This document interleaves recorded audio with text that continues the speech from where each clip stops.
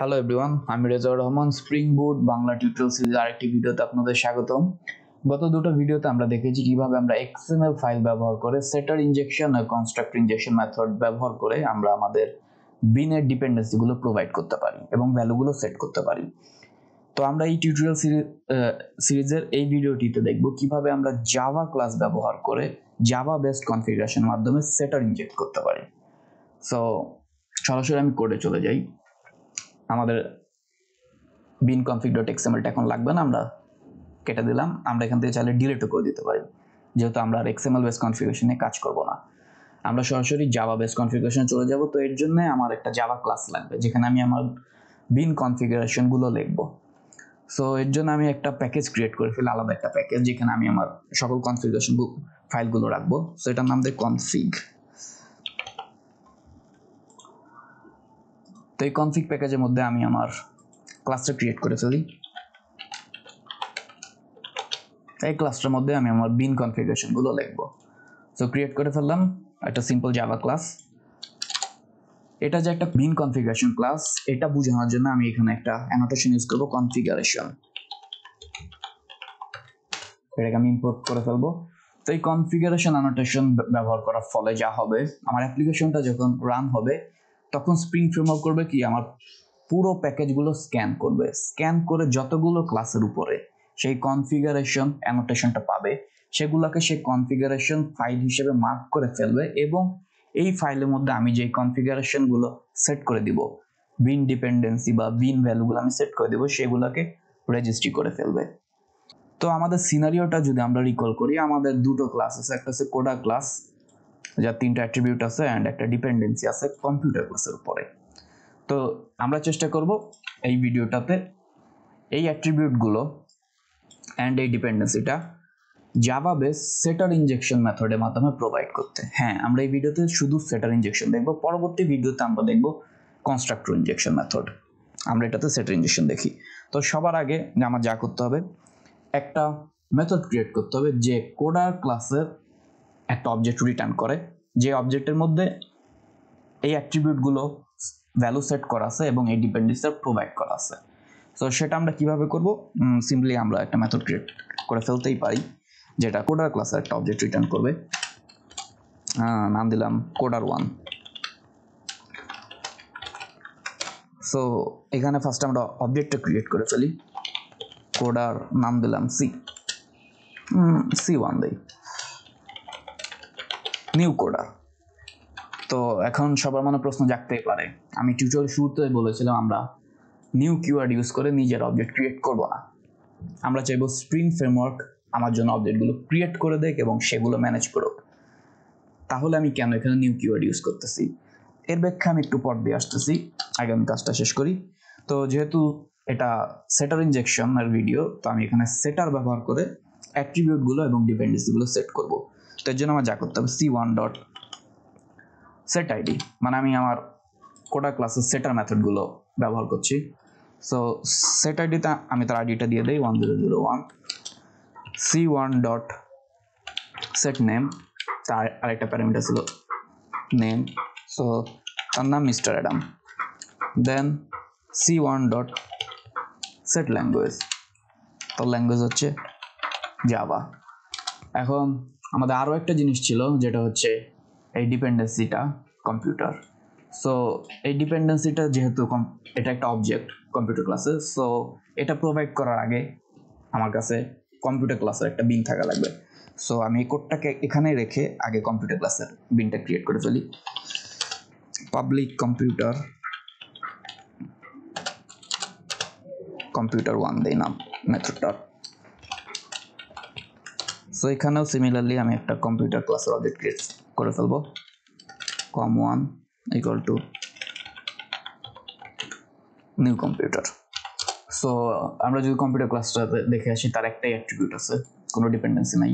তো আমরা অ্যাট্রিবিউটটাই সেট করে দিই, com1 ডট সেট ব্র্যান্ডটা ধরি AMD। অ্যান্ড যেহেতু আমার অবজেক্টটা ক্রিয়েট শেষ অ্যান্ড তার সবগুলো অ্যাট্রিবিউটের ভ্যালু আমি প্রোভাইড করা শেষ, তো আমি সিম্পলি জিনিসটা রিটার্ন করে দেবো, অবজেক্ট বা বিনটা আমি রিটার্ন করে দেবো। তো বিনটার নাম ছিল কমন, যেটা রিটার্ন করে দিছি। হ্যাঁ ঠিক আছে। সো এখন আমার কাছে যেহেতু কম্পিউটার ক্লাসে একটা বিন আছে, সেটাকে আমি এখানে সেট করব। তো কিভাবে সেট করব? সবার আগে এটাকে আমি এখানে প্যারামিটার আকারে পাস করে দেই। সো এটা কিভাবে পাস হচ্ছে এটা আমরা একটু পর দিয়ে আসি। আপাতত ধরে নেই সামহাউ এটা এখানে প্যারামিটার আকারে পাস হয়ে যাবে এই অবজেক্টটা। দেন যদি পাস হয়ে যায় তো আমাদের কাজ হবে জিনিসটাকে ডিপেন্ডেন্সি আকারে সেট করে দেওয়া। তো সেট কম্পিউটার এই মেথডটার মাধ্যমে আমি আমার এই কম্পিউটারটাকে সেট করে দিছি। এখন সেট করার পর সিম্পলি আমি আগের মতোই, যেহেতু আমার কোডা ক্লাসের অবজেক্টটা ক্রিয়েটও হয়ে গেছে অ্যান্ড তার সবগুলো অ্যাট্রিবিউটের ভ্যালু এবং ডিপেন্ডেন্সি সেট করা হয়ে গেছে, তো সিম্পলি আমি এটাকে রিটার্ন করে দেব C1, যেহেতু এটা ছিল নাম। তো এখন আমরা একটু আগের প্রশ্নটাতে আসি যে আমি অবজেক্টটা কেন নিজে ক্রিয়েট করতেছি। আমার তো এটা নিজে ক্রিয়েট করার কথা না। ওয়েল, আমি এটা নিজে ঠিকই ক্রিয়েট করতেছি, তবে আমি এটার দায়িত্ব স্প্রিং ফ্রেমওয়ার্ককে দিয়ে দিব এখনই। কিভাবে দিয়ে দিব? এটার জন্য একটা ট্যাগ আছে, যে ট্যাগটা হচ্ছে বিন। তো আমি যখন এখানে বিন ট্যাগটা লিখে দিব, তখন স্প্রিং ফ্রেমওয়ার্ক যা বুঝবে যে এই মেথডের মধ্যে যে বিনটা ক্রিয়েট হচ্ছে সেটার ম্যানেজমেন্টের এবং ডেস্ট্রয়ের সকল দায়িত্ব তার। সো এই বিনটা যদিও আমি নিজে ক্রিয়েট করছি, তবে এই জিনিসটা ম্যানেজ হবে আমার ফ্রেমওয়ার্কের মাধ্যমে। তো সিমিলারলি আমি এখানেও বিন ট্যাগটা দিয়ে দেব। তো এখন যা হচ্ছে, এই দুটো অবজেক্টই বা বিন স্প্রিং ফ্রেমওয়ার্ক ম্যানেজ করবে, সেই ক্রিয়েট করবে, সেই লোড করবে, সেই ডেস্ট্রয় করবে, যদিও আমি এখানে নিজেই ক্রিয়েট করছি। তো এখন আরেকটা প্রশ্ন আসতেছে যে এই প্যারামিটারটা কখন পাস হবে, কিভাবে পাস হবে। তো আমরা যদি কোডের ফ্লোটা একটু বোঝার চেষ্টা করি, যখন আমি এই প্রজেক্টটাকে রান দিব, সবার আগে আমার কোড এখান থেকে এক্সিকিউট হবে অ্যান্ড যখন এই লাইনটা রান হবে তখন সে সবার আগে করবে কি, আমার এই কোডটায় যতগুলো কনফিগারেশন ফাইল আছে, ঠিক যেমন এটা একটা কনফিগারেশন ফাইল, সেই কনফিগারেশন ফাইলটা রিড করবে। রিড করে যতগুলো এই বিন ট্যাগালা মেথড আছে, সে সবগুলো মেথডের বিনগুলোকে ক্রিয়েট করে রেজিস্টার করে এক জায়গায় সেভ করে রাখবে। সো সে যখন এই বিনটা ক্রিয়েট করতে আসবে, সে তখন দেখবে এইখানে প্যারামিটার আকারে একটা কম্পিউটার ক্লাসের একটা বিন লাগতেছে। তো সে যা করবে, পুরো ফাইলটা খুঁজে দেখবে যে কোথায় আমার কম্পিউটার ক্লাসের একটা বিন আছে। সে নিচে আসে দেখবে এখানে আমার কম্পিউটার ক্লাসের একটা বিন আছে। তো সে সবার আগে এটাকে ক্রিয়েট করবে, ক্রিয়েট করে এখানে পাস করে দেবে।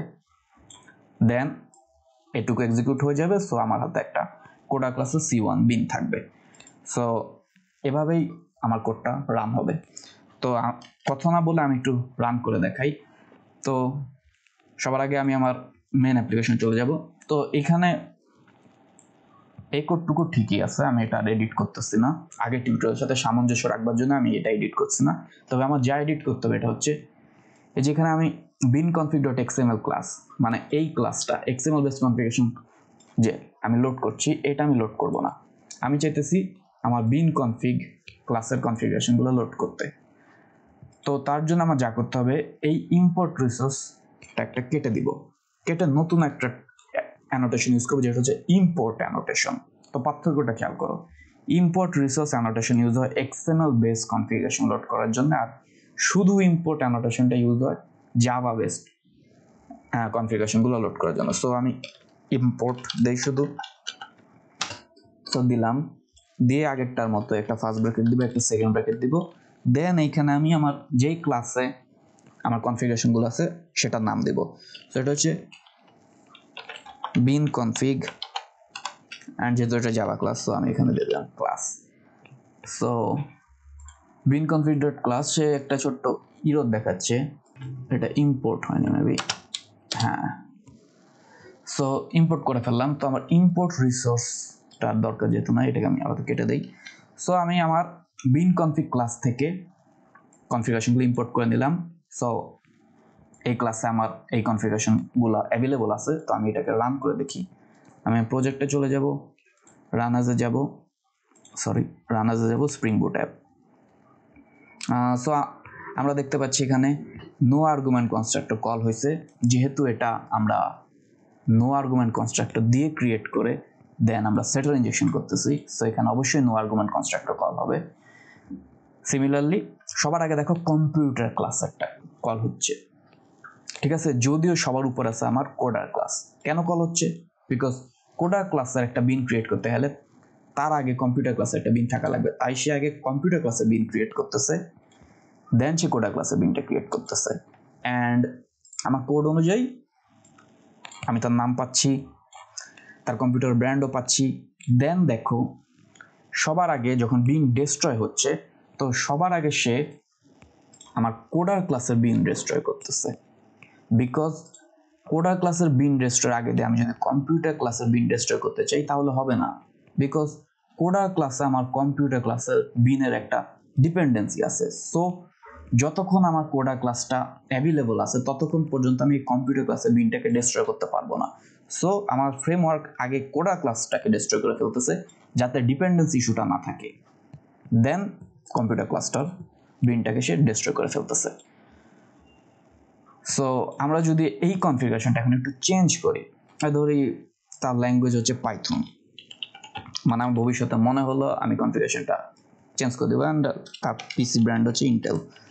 দেন আমি এটাকে পুনরায় যদি রান করি, সো আমি দেখতে পাচ্ছি ইন্টেল। ও অ্যাকচুয়ালি তার ল্যাঙ্গুয়েজটা চেঞ্জ করে লাভ হয়নি, যেহেতু আমি ল্যাঙ্গুয়েজটা কল করতেছি না। আচ্ছা, ল্যাঙ্গুয়েজটা আমি কল করি, এটা কপি করে নিচে আনলাম, গেট নেমের বদলে আমি যাবো গেট ল্যাঙ্গুয়েজ, যাতে আমি তার ল্যাঙ্গুয়েজটা দেখতে পারি। সো এই যে আমি তার ল্যাঙ্গুয়েজটা দেখতে পাচ্ছি অ্যান্ড তার আপডেটেড পিসি ব্র্যান্ডও দেখতে পাচ্ছি। সো এইটা ছিল কিভাবে আমরা জাভা বেসড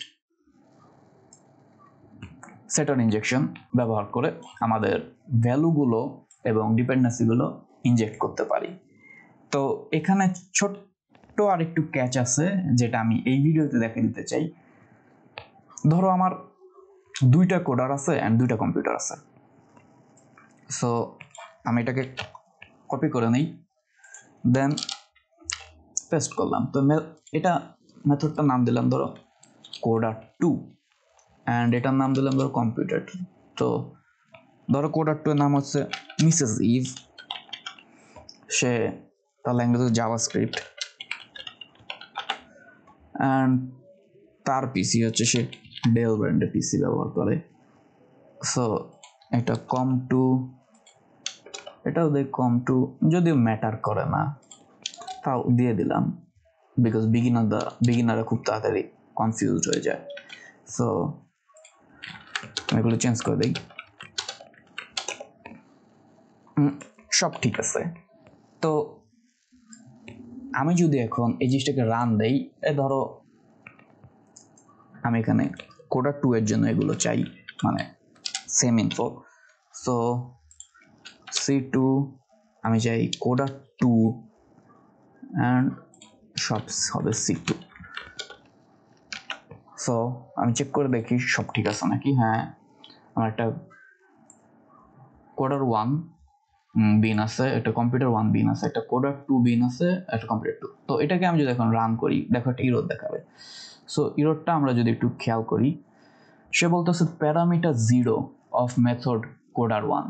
সো এটা হচ্ছে কোডার 1 এর একটাই প্যারামিটার আছে, সো 0 নম্বর প্যারামিটারটা সে বলতেছে ইন এই package requires a single bean but 2 were found। সে বলতেছে যে এই আমার কোডার 1 মেথডটা যে প্যারামিটার আছে 0 নম্বর প্যারামিটার, এখানে একটা কম্পিউটার ক্লাসের বিন লাগবে, বাট আমি দুইটা বিন পাইতেছি কম্পিউটার ক্লাসের, একটা হচ্ছে কম্পিউটার 1 আর একটা হচ্ছে কম্পিউটার 2। তাহলে আমি কোনটাকে সেট করব? এই যে সে কম্পিউটার 1 অ্যান্ড কম্পিউটার 2 দুইটা বিনই খুঁজে পাইতেছে, বাট সে বুঝতেছে না যে কোনটাকে এখানে ডিপেন্ডেন্সি আকারে সেট করবে। সো আমি যদি এটাকে একটু নিচে নামাই, সো সে ইন্টেল কম্পিউটারটাকে ডিপেন্ডেন্সি আকারে সেট করবে নাকি ডেল কম্পিউটারটাকে ডিপেন্ডেন্সি আকারে সেট করবে বুঝতে পারতেছে না। তো এটার থেকে আমরা কিভাবে উতরাইতে পারি? তো এটাকে আমরা স্প্রিং ফ্রেমওয়ার্কে একটু হেল্প করে দিতে পারি, তাকে বলতে পারি যে তুমি কম্পিউটার 1 কে এখানে ইনজেক্ট করো অ্যান্ড কম্পিউটার 2 কে এখানে ইনজেক্ট করো। তো এটা আমার ফ্রেমওয়ার্ককে বুঝিয়ে দেওয়ার একটা ওয়ে হচ্ছে, একটা অ্যানোটেশন আছে কোয়ালিফায়ার অ্যানোটেশন। তো এই কোয়ালিফায়ার অ্যানোটেশনে আমি বিনের নামটা দিয়ে দিতে পারি, যেমন ধরি তার লাগবে কম্পিউটার 1, দ্যাটস মিন এই বিনটা। সো সরি, এখানে কম্পিউটার ক্লাসটা কেটে গেছে। সো আমি তাকে বলে দিলাম যে তুমি কম্পিউটার ক্লাসে যে বিনটা নিবা সেই বিনটা হচ্ছে কম্পিউটার 1 বিন। মানে আমি তাকে স্পেসিফিকলি বলে দিচ্ছি কম্পিউটার 1 নিতে, কম্পিউটার 2 নিতে না। তো সেম কাজটা আমার এটার জন্য করতে হবে, নতুবা এ যখন একটা কম্পিউটার ক্লাসে বিন খুঁজবে সে দেখবে আমার কাছে 2টা বিন আছে। তাই আমি এর জন্য ওই সেম অ্যানোটেশনটা দিয়ে দিলাম, কোয়ালিফায়ার এ লোড করবে ধরো কম্পিউটার 2।